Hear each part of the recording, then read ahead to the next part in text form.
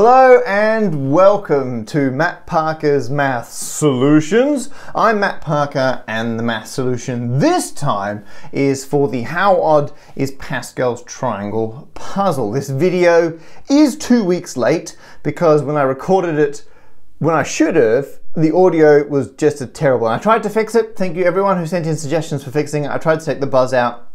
It was just a mismatch of the mic and the camera, and I had the camera plugged into power, so I think it might have been an earth hum. I could have tried to get rid of it, but I thought I'd just film it again. So here we are, that's what we're doing today. So this was the challenge for what percentage of numbers in the first 128 rows of Pascal's triangle are odd.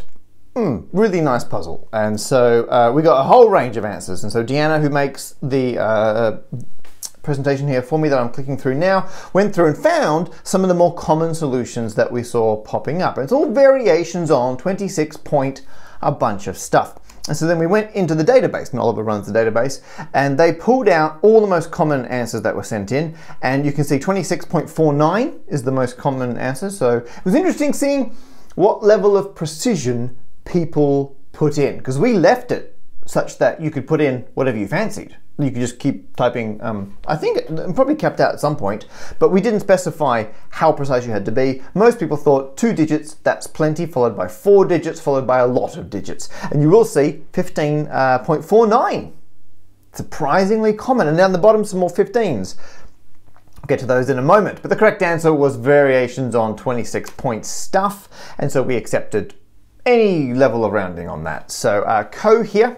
So one of the reasons why I picked 128 rows is because there are clever ways to solve that without necessarily having to do it in programming or a spreadsheet or something else, and Co here was all over it. They noticed that each time you double the number of rows, going through your powers of 2 specifically, you get 3 times as many odd numbers. And so they're able to use that to scale up, and they can work out, because it's a triangle number, how many numbers there are altogether. And then you can do these multiples of 3 to work out, powers of 3 to work out how many are odd, and you can do it from there. So really nice. And a lot of people did it with writing. So the handwriting of the puzzle award goes to Brent, who worked it out by hand and then put a little box around their answer. Great work, Brent. Love what you're doing there. Kathryn did it in a spreadsheet. Always a big fan. And they were quite clever, because a lot of people got a bit bogged down in trying to do all the numbers exactly in a spreadsheet, and I picked 128 rows because it's just too many rows to do easily in a spreadsheet. They realized you only care if it's odd or even, so you can just mod 2 as much as you want, and then they formatted it to do E and O, and they even used conditional formatting. Love what you're doing. And then they had a big tally with the percentage for each row, and they just read off 128 rows and got the correct answer. Great work, Kathryn. Now Matt is a teacher in the United States of America, and they did it in a spreadsheet as well. And you can see here, Sierpinski is the Sierpinski triangle, right? It's a fractal. They had never seen before that if you color in all the odd numbers of Pascal's triangle, you get Sierpinski's triangle. And some of you, this may be news as well. The first time you learn that is such a wonderful moment in mathematics. And so the fact that, so they started zoomed in on the spreadsheet and they did the conditional formatting, and they're like, oh, well, okay, there's a bit of a pattern here. And they zoomed out, and then suddenly they realized it was Sierpinski. And that, I mean, that's amazing.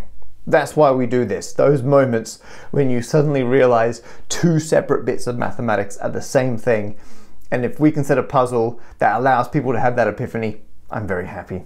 And never feel shame. Like, if everyone else is like, well, of course. Well, yeah, it's because they've already had that moment and they've forgotten the wonder the first time it happened. So, amazing. Thanks for sharing that with us, Matt. Lizzy, this is our couple who always do it. Coding versus spreadsheets. Spreadsheets, Daniel had a problem. So they hit the 15-digit limit on numbers in Excel. Big fan of limits of Excel, as you know. And so what happened with Excel is it stops giving you the trailing digits. And so you get a bunch of zeros, which means any number with more than 15 digits, it assumes is even because it ends in a 0.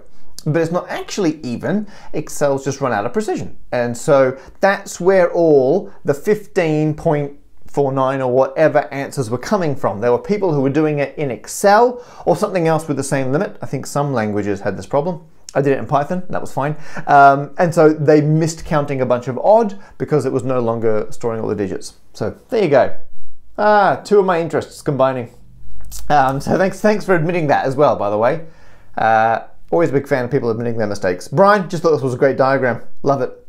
Top stuff. Alex did the whole thing in theory, which is really nice. I'll link to Alexander's paper below, and they got the correct answer. You can see there in the top chunk of 26.49. They then also, okay, I think we're back up again. Funny story, my phone stopped recording because I ran out of space.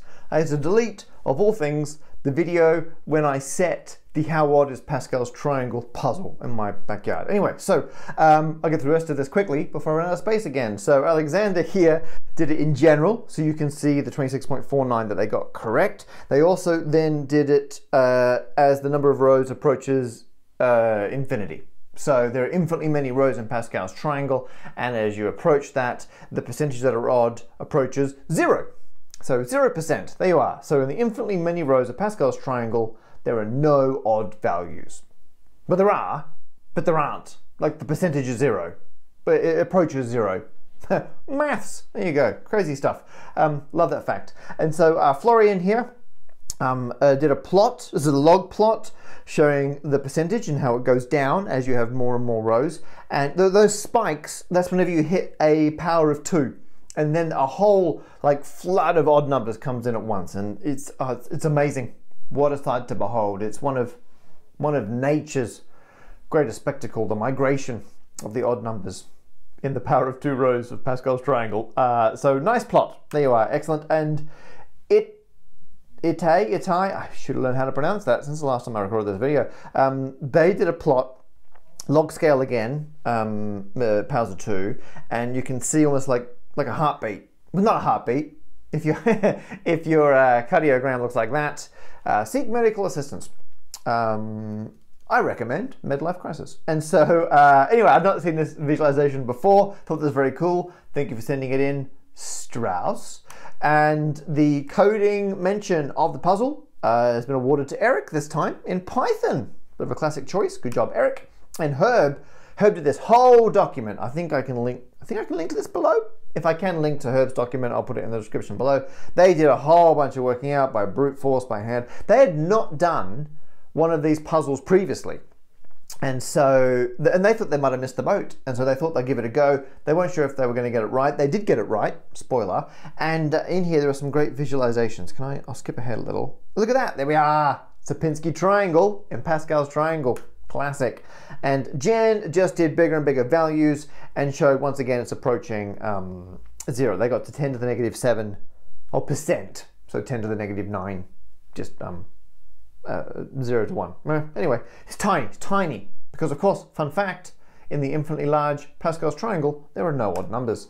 And Gordon, I think you can hear that playing.